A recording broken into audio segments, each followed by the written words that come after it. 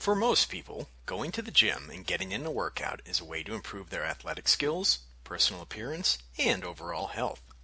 Unfortunately, although many gyms and athletic training centers provide an excellent opportunity to achieve these goals, they are also often a breeding ground for all types of bacteria and fungi.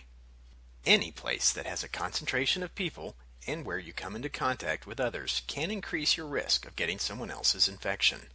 While these are often respiratory infections, gyms also provide an ideal opportunity for skin infections to spread.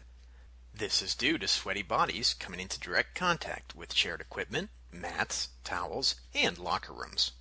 Skin infections among athletes are quite common. One in particular has become an increasing concern and is due to methicillin-resistant Staphylococcus aureus, more commonly referred to as MRSA. MRSA is a type of staph bacteria that is resistant to certain antibiotics and can be difficult to treat. People who become infected with MRSA from the gym typically develop a skin infection. In some cases, it can develop into a serious health threat. Other potential pathogens include Acinetobacter, Candida, Klebsiella, and others.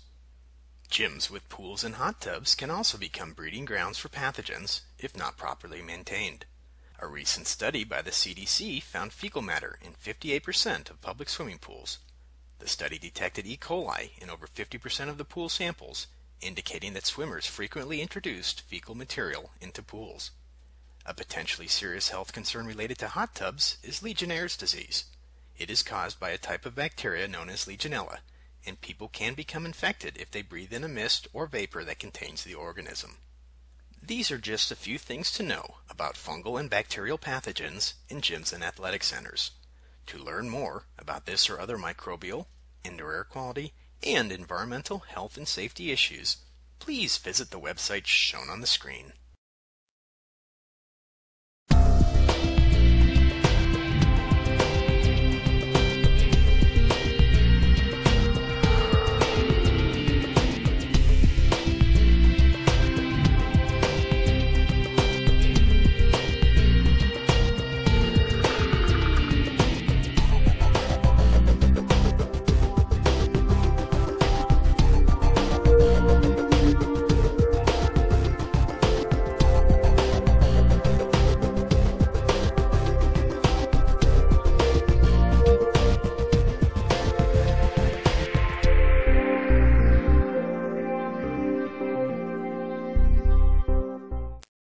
IAQ TV, the place to be.